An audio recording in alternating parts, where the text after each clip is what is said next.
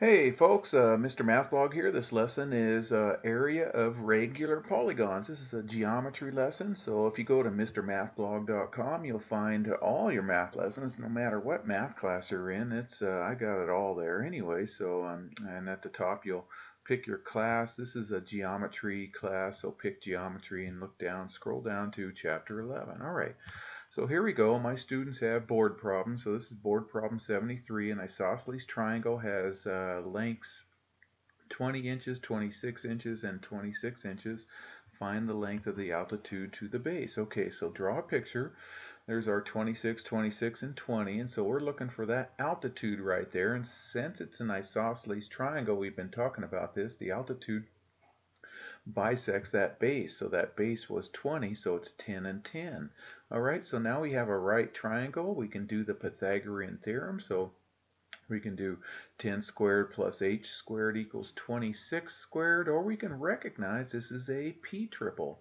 It's a 5, 12, 13 p triple. This is 5 times 2. This is 13 times 2. So if we multiply 12 times 2, we get 24. So that altitude right there is 24. So make sure you answer the question. It's going to be 24 inches, okay?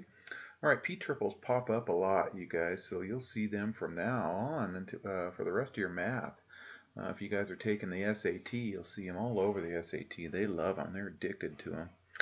Anyway, look up P triples. I did a lesson on P triples too. So area of regular polygon. So let's do some definitions here. Regular polygon, remember, regular polygon is both equilateral and equiangular. So like a square is regular because all sides are equal and all the angles are 90. They're the same angles.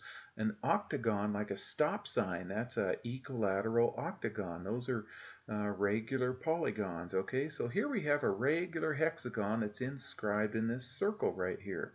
Okay, so the center of this polygon right here is going to be, and the radius of this polygon is the same as the center of the circle and the center and the radius of the circle. So as long as your regular polygon is inscribed in a circle, then the centers are the same and so are the radii, okay? All right, and then the apothem, you guys, is this, it's like the altitude of that we did in the board problem, the altitude of the isosceles triangle. So imagine if I drew this radius right here. This radius, we will in a second. This radius is congruent to this radius, so we'll make an isosceles triangle, and so this would be the altitude. And it bisects this base, so this side equals this side right here, okay?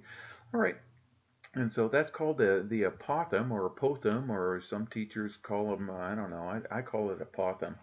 Some teachers say apothem, I don't know. Anyway, so that, okay? All right, and so the central angle of a regular polygon is formed by two consecutive radii. So this red guy is a central angle right here. So this angle MPN is called a central angle because it's formed by the two consecutive radii right there. And to find the measure of that, we just take, okay, imagine if I went all the way, watch my cursor, 360, okay? So when you do all the way around, it's 360. And so how many central angles there are the same as the number of sides. So we take 360 and divide it by the number of sides, and we'll find out what this central angle is. Okay, so here's a hexagon at 6 sides, so 360 divided by 6. This is a 60-degree angle. This red guy is a 60-degree angle right there. Okay, and this apothem right here bisects that. So this little dude right here is 30, and that little dude's 30. So check it out, 30, 60, 90. Okay, we'll talk more about that in a second. All right, so here we have in the diagram a regular pentagon inscribed in circle F. Okay, find each measure. Okay, so the measure of angle AFB. So here's AFB, so that's the central angle right there. So we just take 360 and divide it by 5, and so that angle has measure of 72 degrees. All right, so find the measure of angle AFG. Okay, so this apothem bisects that 72, so we take 72 and take half of that, and we find out this little angle right here is 36. I wish I wrote 36 right there because that's going to help us answer this one right here, GAF. GAF, remember that's 36 right there. That's 90 right there. So a triangle right here is 180. So we just do a little subtraction from 180 and we find out that GAF is 54. Okay, so 54 plus 36 plus 90 equals 180 right there. Okay, you're going to be using that to find the area of regular polygons, and there's a fancy proof to this, and I think I can prove it to you, but this is the springtime, and you guys are getting a little the deer in the headlights look on me. It's a little spring fever, and I don't want to prove it to you. I'll lose you, and that's not the important part of this lesson. Here's the formula right here.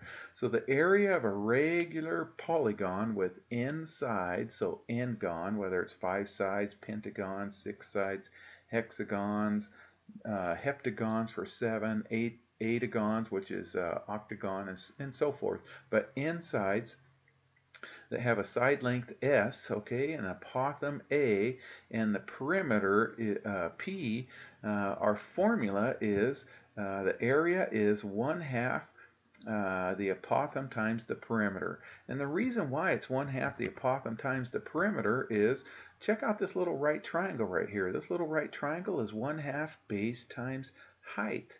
Okay, so this is half of the side length right there. So, and then this is the apothem right there. So what you do is you take half of the apothem times the perimeter, or you can do half of the apothem times how many sides there are times the side length. Okay, I like this one better. This one's just a little easier to explain for me anyway. So here we go. We have a regular nonagon that's inscribed in the circle that has radius 4 units. Okay, find the perimeter and the area. Okay, so now I did find the perimeter. I forgot to label that though, so I just remembered that right now. Okay, so here's our formula right there. Area equals 1/2 the apothem times the perimeter. Okay, so what we need to do is figure out this length right here and then this length right here. If we can figure out KJ right there, then we multiply it times 9 to get the perimeter, and if we can figure out LM, that's our apothem right there, so it's going to be 1/2 the apothem times the perimeter. Okay, so the only thing we know is 9 sides, and we know that the radius is 4. So let's find this central angle right there. The central angle is 360 divided by 9, a nonagon. Okay, so it's 40. So angle KLJ is 40. Well, let's deal with this little angle right here. Since the apothem bisects that central angle, then this little dude is 20 right here, and I copied this little guy right here. So now we can use, okay, so X is going to be our apothem right here, and Y is going to be half of the whole side length right there, and we can use Sohcahtoa to find X and Y. Okay, so the sine of 20 is opposite over hypotenuse. The sine is opposite over hypotenuse. The cosine is adjacent over hypotenuse. Okay, so here's the right angle right here. So 4 is that hypotenuse. Here's the right angle. 4 is the hypotenuse. So if we do adjacent over hypotenuse, that's going to give us x over 4.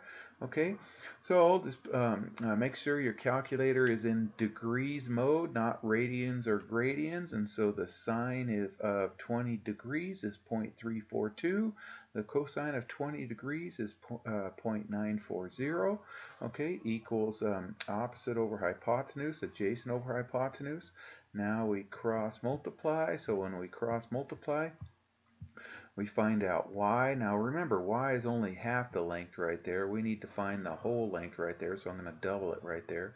But we do know the apothem. The apothem is 3.76. Okay, all right, so there's the whole side length right there. That is S right there, and A is that 3.76. So here's our area formula. Okay, so the area is A, 1/2 A times P. Okay, and so the perimeter is 24.624 in units. Okay, so it did say find the perimeter, so I didn't label that. So the perimeter is 24.642 or 624 units, and then the area, we just plug that in right there. And so when we get that, we get 46.3 square units. All right, okay, guys. If you are in my class, that's going to be your assignment. Take care.